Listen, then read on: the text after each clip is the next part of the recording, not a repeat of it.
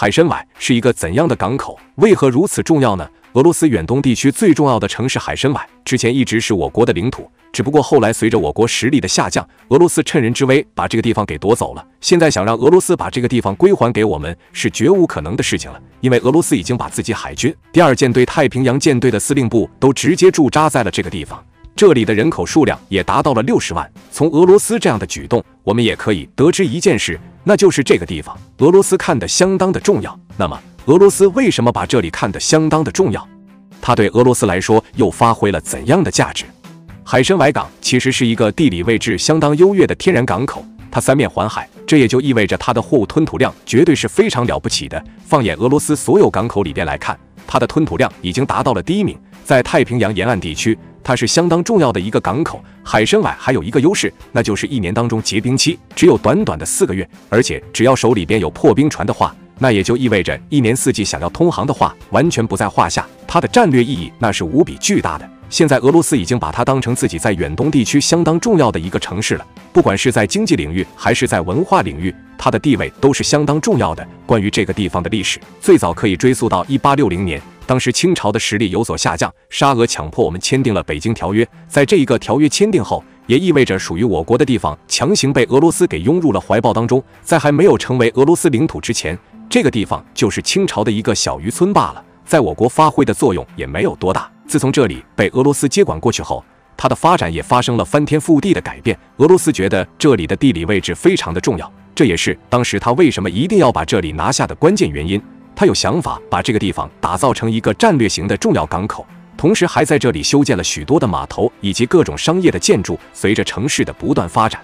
海参崴这里也吸引了许多来自俄罗斯的人民，形成了一个多元文化的城市。在19世纪末和20世纪初的时候，受到一系列因素的影响，这个地方也成为了俄罗斯远东地区的总部。只不过后来没多久，日本把这里占为己有了，这就导致俄罗斯失去了在远东地区的领土。当然没多久，俄罗斯又把这里给夺了回来。后来在苏联时期，当时的海参崴仍然无比的重要，苏联把这里当成一个重要的军事基地来发展。和美国在进行竞争的时候，这里发挥的作用是无比巨大的。再怎么说，它也是远东地区的门户。只不过后来没多久，苏联解体了。在苏联解体后，这个地方很长一段时间没有受到俄罗斯的重点关注，因为俄罗斯自身的发展都不容乐观了，自然没有心思来管理这个地方。后来随着俄罗斯对这里的重大投资，现在来看的话，这里已经成为了俄罗斯相当重要的一个地方，吸引了国内外不少的游客。而且这里的资源也极其的丰富，不仅有海滩，还有许多的野生动植物。除此之外，这里还是俄罗斯相当重要的一个养鱼基地，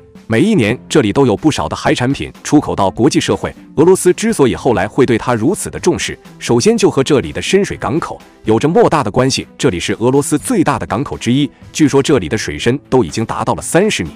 这也就意味着它的自然条件是非常优越的，许多大型的船只都可以在这里航行，而且海参崴也可以成为远东地区进出口贸易最重要的一个枢纽。而且俄罗斯的海上交通也把这里当成了相当重要的一个节点，因为这里发展的时间已经很久了，所以这里拥有着非常多的港口设施。除此之外，还有许多大型的集装箱码头，这也就意味着想要进行国际贸易和航运的话是相当方便的。根据相关数据统计，这里每一年的吞吐量都已经达到了1000万吨，已经是非常了不起的一个数字了。国内的运输量达到了400多万吨，国外的运输量达到了300多万吨。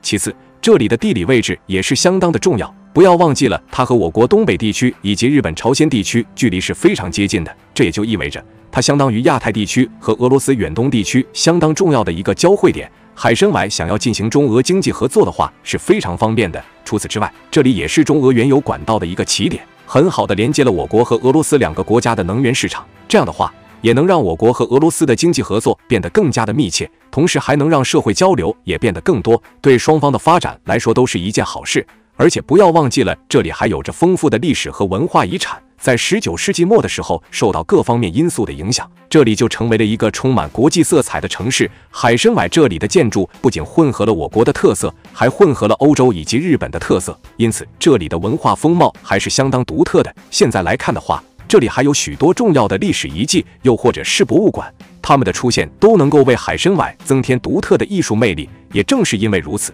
俄罗斯才会把它看得相当的重要。对于这样的一个港口，俄罗斯不管说什么都不会把它给丢失出去。我国也主动找到过俄罗斯，想要把这个地方给问回来，但现在来看的话，恐怕这件事情是不可能成功的，因为俄罗斯对这里的发展非常的重要，我国也没有强行把这个地方给夺回来。因为强行夺回来的话，反而会导致两个国家的关系变得非常的紧张，而且俄罗斯对这个地方进行开发，对我国东北地区来说的话，也有着一定的好处。从经济角度来看的话，对我国东北地区的跨境运输业来说是一个好消息，它能够扩大自己的运输范围，我国的货物可以直接通过这一个地方出海。这样的话，也就意味着我国不需要花心思去到大连港地区，又或者是其他港口地区进行中转了。这样的话，它的陆运距离相对来说会更加的缩短，而且运输成本也会大幅度的降低。除此之外的话，我国东北地区制造业出口也会变得越来越大，还能更好的吸引外商在这里投资。通过这一个港口，我国东北地区的发展也会变得更加迅速，当地出口竞争力也会在国际社会变得更加强大。除此之外，从战队角度来看的话，对两个国家来说意义也是非常的积极。现在国际形势非常的紧张，我国和俄罗斯由于发展速度非常的快，也遭到了西方国家共同的针对，两个国家面临的压力和挑战都是无比巨大的。在这个过程当中，只有合作才能共赢，我们需要加强和俄罗斯的合作，俄罗斯也需要加强和我国的互信。而这时候，俄罗斯选择对这个港口进行开放的话，其实也是他们对我国信用的一种体现，我国的合作也能够变得更加的密切。通过这一个港口，双方的贸易往来绝对能够变得更加的密切，军工合作这一些领域的交流自然也可以加强。这样的话，能够让两国之间的共同利益得到更好的维护，同时地区也能变得更加的稳定。当然，在欢喜之余的话，我们也需要清楚地认识到这一个港口开放背后的复杂因素和不确定性。俄罗斯突然把这一个港口打开，肯定也有自己心里一部分原因。对于这个原因，我们也需要注意，毕竟俄罗斯是在西方国家共同的针对下走投无路，才会做出这样的举动。如果在未来某一天，俄罗斯又把这个港口给关闭了的话，对我国的发展也会带来不好的影响。所以，我国对这里的依赖程度不能过高。你觉得这个地方开放好还是不开放好？